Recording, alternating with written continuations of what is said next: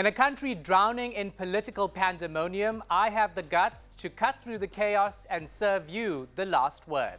You're so cocky and arrogant. It's a wrong aspect. It's so hard for me to actually take you seriously because it's like you're not listening. I'm not arrogant, it's the truth. I'm all about getting the truth. Many people who are watching the show would say you're out of touch with reality. Of course, everyone's always going to say that. How do you feel about the Phala Phala gate? It's kind of been a delicacy for scavengers. So you got none of those dollars from under the couch? Do I look like I do? I have a problem with your argument because it might be seen as absolute rubbish. I'm also here to serve sass and a dash of sarcasm. Maybe you want me to, can you hear? I'm clapping for you. Well done for doing your job. Honestly, I hate this job. You know, in business, people will tell you if you hate your job, leave it.